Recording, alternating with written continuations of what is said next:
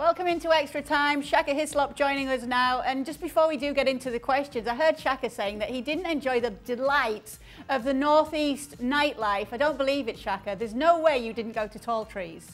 I didn't partake in the delight. I was a very studious guy, even back then, T. Might surprise you to know. That's all I said. Not sure I believe you. Okay, let's get into these questions then. First up, Kartik O says, has anyone on this panel ever faced such a humiliating thrashing? Craig, I'll start with you. Well, yeah, I did on my debut for Chelsea. But it wasn't my fault. I was a teenager, and Bobby Campbell, God rest his soul, he's no longer with us, who was the current Chelsea manager, brought me on at 5-0 down against Nottingham Forest at the City Ground, and we lost by 7. I think that's a debut and a half. But I hold my hands up and say, listen, it was all over by the time I got on there. I couldn't do anything about that. 7-0 though on your debut. Oh, of course, Craig. It was all over once you came on. Frank, what about you? Yeah. You know, the first thing I had to do was face. First thing I had to do, Frankie, and I think I've told you this before, I had to get in the wall and face a Stuart Pearce free kick. And he must have taken about a 40-yard run up, and he had that growling face that he always has. Like, he's not going to try and swerve it around the wall. He's going to try and hit it through the wall. Oh my God, I was frightened. Frank, what about you? Yeah, it also happened in my first year, but it was the last game of the season. I was playing for Laval, and we already knew that we will go down in the League 2, and half of the team was already signing for other teams, so they didn't really care. But I was young. It was my maybe 15th games of the season, and I wanted to do well, so I was preparing and everything. And we lost 8-0, and I got crazy about the players. We didn't care anymore about the clubs. And I got so upset that after 5-0, I think I smashed one of the players from Lille, and I got red carded. That was a very good night.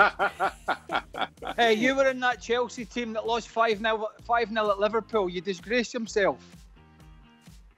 Oh, that was 5-1 because I scored a penalty. But it's true, that was a disgrace as well. But we have so many, we don't have the time to enumerate everything, because we had a 5-0 at home against Manchester United when at the end we finished 5-3, but that was quite horrible as well. Well, I've got some of them during my career. It was a long career. What I missed out, Frank, was I was playing in that 5-1 defeat at Liverpool as well. No, Craig saying, oh, I'd only just come on in this humiliating defeat, so it's not my fault. Frank saying, oh, well, at least I scored a penalty in this one. Shaka, have you been involved in a humiliating defeat like this? Well, not as much as 8, but I can beat both those stories from both Craig and Frank. The final season, my first spell at West Ham, so that had been 2001, 2002. We had Blackburn away and then Everton away. So we decided to stay in the northeast between the two games. So we played Blackburn, conceded 5, went away to Everton, conceded 7. What a weekend that was! And of course, afterwards you went to the big market to celebrate in the Newcastle nightlife, right? I should have done that. The next question actually is for you, Shaka. It's from Frank McManaman. He says, Shaka, how demoralising is it to concede more than 5 goals in a match as a goalkeeper? Does this have an effect on you in future matches? It does. It absolutely does. And well, in my defence of the story that I just told, that season, I was told in no uncertain terms that I was surplus to requirements at West Ham by Glenn Roeder, who come in and bought David James. I had checked out emotionally. But if you look at Ter Stegen's position today, given all that we've discussed, given how highly I've praised Ter Stegen over the last few years, I said that I thought he should have been in goal for Germany ahead of Manuel Neuer at the 2018 World Cup. And now two of them come head to head, and that's the result. It's damaging in more ways than just pride. How unprofessional is that? You let 12 goals in 2 games and you couldn't give us stuff because you told you were getting released. What about the paying public?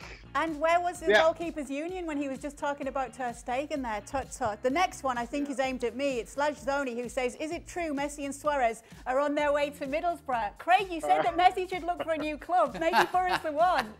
Stockton on tees. We've just been talking about it. Just the place for them. They'll love it. Very cosmopolitan. They'll fit right in there. Love it in Tayside, they will. Frank, what do you reckon? Could you see that happening?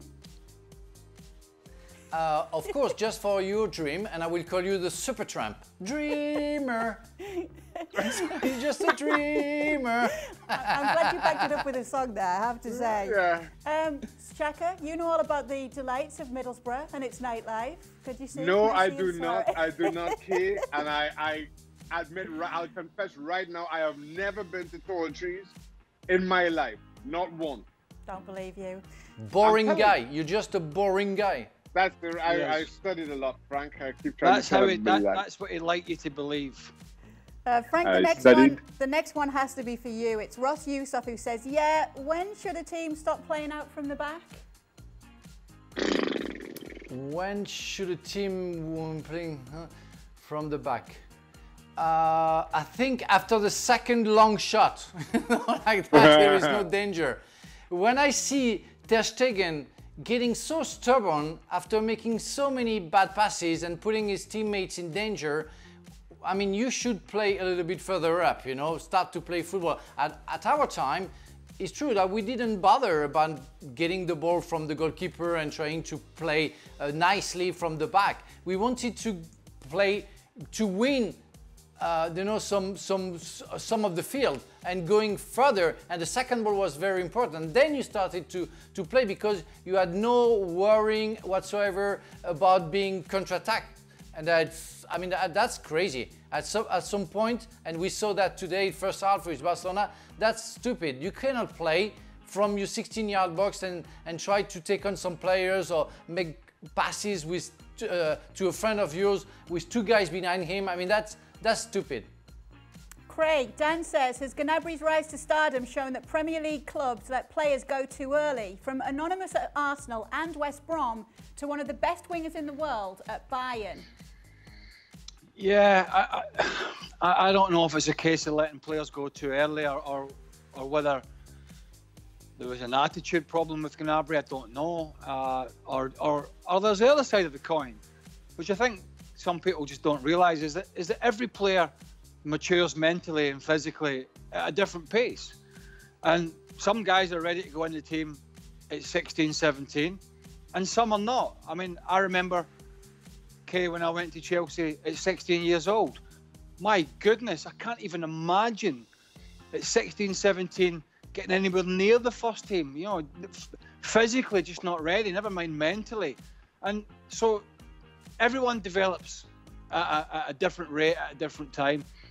And I think it might not be the reason, but arguably you might say that about the player in question there, because we never saw any of it when he was in England, or not a lot of it, and he's absolutely magnificent over the last couple of years. There's no doubt about it. All right, next up, we have got this one. It says, did Messi and Simeone make their final appearances for their respective squads?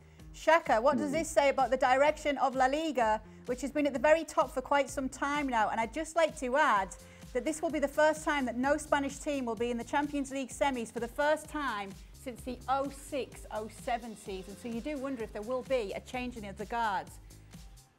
Well, there'll be a changing of the guard for Barcelona on the sidelines. Setien is out. I don't think there's any question about that. I still don't feel that Simeone is on his way out at Atletico Madrid, given their successes and given the club and their resources and who they continue to compete against. I just don't see who goes in and makes Atletico Madrid better than Diego Simeone.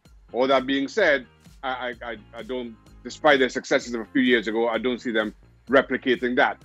And if you're Barcelona, I don't think you let go of Messi easy. And I don't think Messi necessarily wants to leave Barca, but he wants to compete. And if they can somehow convince him that they'll spend the money and get the players in to make them competitive and kind of put these hidings behind them, you convince him to stay. So I don't think either of the two in question in the tweet are leaving their respective clubs. I just think, Kay, with what, and I know they've had success under Simeone, I'm not taking that away from them at all. But I think with what they have in terms of a squad, it could be a lot better. You know, they have a lot of talented players. We talked about it on the show. today. They spent a lot of money. You know, Thomas Lemar and João Felix, to name a few, on the bench. You know, didn't play a part or didn't get a start in that semi-final. So I think they could be getting more out of it. And in some sense, maybe he did try to change it in terms of the personnel. The back four changed 12 months or so ago, and some of the old guard left. But the tactics never changed. And maybe that's just getting a little bit old. Not in terms of old and you'll not get results with it, but old in terms of asking the players to do the same thing over and over again, when actually they're actually capable of a lot more. Go back to the Spanish thing, and I always say this, it's cyclical. And people love to get their knickers in the twist about what's the best league, and that league's better than that, and this league's better than that. And when somebody gets a result, oh, that league's better. It's absolute nonsense. It was only a few years ago, if that, the Premier League teams were struggling in Europe. In fact, it was quite embarrassing. But I said at the time it's cyclical, and it's the same with Spain. They'll go through this little period, and I would imagine they'll get out of it quite soon. And then their teams will be back up near the top, if not at the top again. And then the English teams, they might have a downturn again, the Italian teams. It happens. It's not about what's the best league and what's the worst and this is better than this. These are all great leagues. These are all great teams, but it's cyclical. You can't keep churning out the kind of results that Barcelona and Real Madrid were churning out. You know, three Champions Leagues in a row, something like that. Can't keep that going. And so I think people, and I hate it. I don't know about you, but I hate this what's the best league sort of scenario. Because I think in general, all these leagues are very good. Well, thank you very much for watching ESPN on YouTube. For more sports highlights and analysis, be sure to download the ESPN app. And for live streaming, premium content, and let's not forget as well, ESPN FC 7 days a week, subscribe to ESPN+.